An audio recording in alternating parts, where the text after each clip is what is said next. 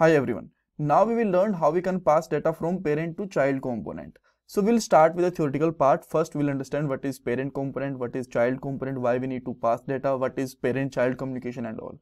After that we will make a component and use it as a child component. Then we will see how we can pass data from parent to child. And first we will pass static data, then we will pass dynamic data with the help of drop down. And we will also see how we can pass more than one data or more than one property to the child component from parent, and at last we'll discuss some important interview questions. This is Angular 19 playlist that will definitely help you out for Angular job, project and interviews. You can access this playlist from description box of this part. Alright, let's talk about first question, what is parent and what is child component. See, when we are working with the Angular applications, what we can do, we can create a component and use it inside the another component. So the component which is used above is basically called as parent component, and the component which is used inside is basically a child component. And what is parent child communication? See, when we are passing data from parent to child or child to parent, then we can say that this is the parent to child component communication. Alright, okay, one more question. Why we need to pass data from parent to child or child to parent? See, when we are working with the complex applications or complex projects in the Angular, what we mostly want, we want to reuse the component again and again. So that's why we basically make a parent component, and whatever thing we will think like this is the common thing, for that we create another component so that we can use it again and again. And the child component need some data to get it reused or to process the data. That's why we basically pass data from parent to child. Let me give you a very simple example so that you can understand. So here you can see that in LinkedIn profile, that image is round, right? Here and again here, even this image is also round, then this image and here also.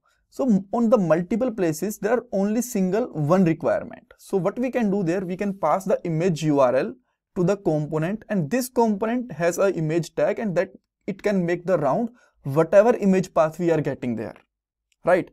So from parent component here, we are passing the image path, and child component basically making it round, right?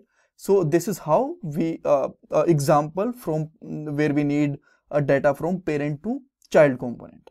Now let's move to the code, and what I'm going to do there, first let me close everything from there, and I'm creating one more component so that we can reuse it, and that component name can be user, and G for generate, C for component, and component name which is user.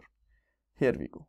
Now let me you can say that close this terminal, and here we have one p tag. So let me making it h2 tag, and you can see that user component, right? Okay, and there if you want to use it, first you have to import it in the component where you want to use. So let me put there user component, and the component tag which we have, this selector, that we have to use as a tag in the parent component where you want to use it. So let me mention it like this. And now if we go to the UI, here we go, we can see that. Great. So the next thing that we want to do, now we want to pass some data from this parent to child component. So again, let's pass one property there, and this property can be anything. Let me pass their user, and I'm putting there Anil Sidhu with the capital first letter like this. Now this is passed, then how we can receive it in the child component and how we can use it. So let's move to the app.component.ts, and there first of all you have to import a input decorator like this. It should be start with the capital letter, input like this. All right, so here you can see that this is imported. Cool. And you have to put the braces inside this, and whatever name you are mentioned there, pass their user, same name you can use there, and you have to define the data type also. Let's say string, right? But initially it could be undefined also, because maybe this data will take some time, or maybe every time we are not passing data. So by default you can just mention there some empty data or something. Perfect. And now that's all. Now this user is a property. There you can use in your HTML file. Let me use there only h2, and here we go, Anil Sidhu. So let me just make it more interactive. User name is this. All right. Okay.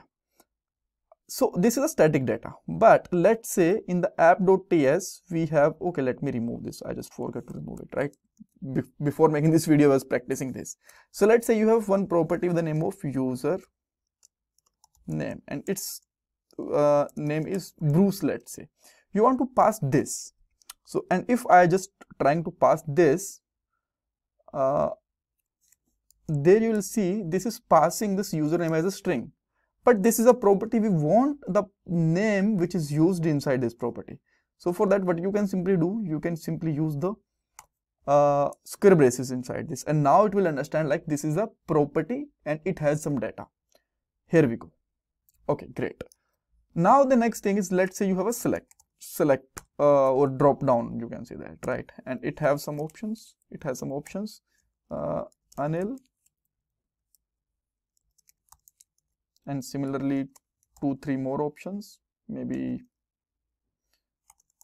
Peter, Sam, and last one is maybe Tony, right? So now whatever value you are selecting from there, you want to pass there. So let's try there one thing. Let me give the ID item, or maybe selected user or something, right? Selected user. Now if I'm using this selected user there dot value, then now you can see that whatever value selected there, this is visible there, and this is passing through there, right? And if I just select there something Peter, this is not changed. So I think we have to use the another way from this. What we can do there, let's create a event there, change event, right? And there we will call a function change user, and we have to define this function, and there you can pass simply let's say selected user dot value. This function we have to create in the app.component .ts file there, and for there let's get a value, and it will be a string type. Now you can do that this dot username is well, right? And now this username you can simply pass there, which is already passed, right? Like this. So now it should work. So if I just choose there Peter, here we go, Sam, Tony, whatever we are passing, this is selected in the username and passing through there. Let's say you want to pass one more data. This is also very simple. You can see that, let's say you want to pass the city there, and city is, right now I'm just passing the static city, let's say Noida, and then in the user.component.ts again you can mention there @input, and let's say user city only, right? City, its type string, and by default value could be, let's say, blank. And on the HTML file, if you mention there city, it should work. All right, so this is how we can pass the two data. And that's all for this part. In interviews, they can ask in child component which decorator we have to use the received data. You can say that @input decorator we can use. And please like this video, share your feedback in comment section. This is my Paytm number for donation if you want to donate anything. Thanks guys.